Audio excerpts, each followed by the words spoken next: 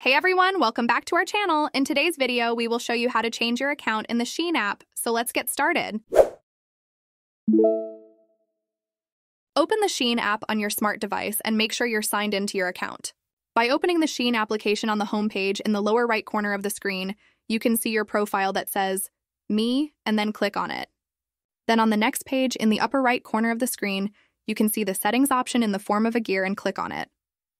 Clicking on the setting option will open a drop-down menu in which you will go down to the Switch Accounts option and click on it. The application will open a new page where you can see the account you are currently using and the other one you want to replace with the existing one. If you don't have an account, just click on the Add Account option and enter your email or number and sign up.